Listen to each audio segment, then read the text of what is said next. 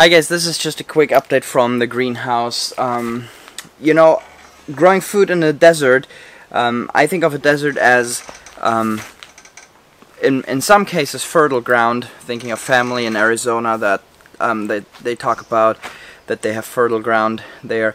But I think of pretty much no rainfall or extremely limited rainfall and very high heat.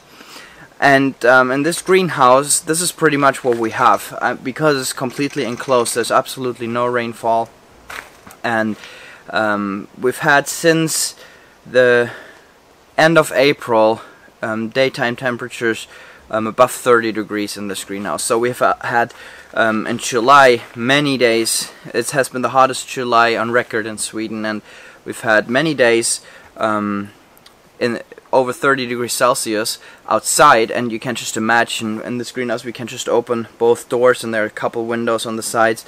Temperatures probably went way too hot in here and went like all the way to, I would think, 40-45 degrees. So I've shared this before that we have only watered here when we planted them, and then once to water some blood meal into the ground, but pretty much just one big watering here. And they grew fine. I have made several videos about this. We have had good growth, healthy plants, and you know, without rainfall, just with this one intense watering at planting, this was fine up until 2 weeks ago, where I came in here and I really have reached the limit. I saw that the top of the plants, you know, the flowers were just drying out and falling down. They weren't producing any tomatoes up on top, and this is fine with me because I really want to test the limits and see. So I did one heavy watering here. Again, I drove over a cubic meter of water from the lake in here, did this heavy watering.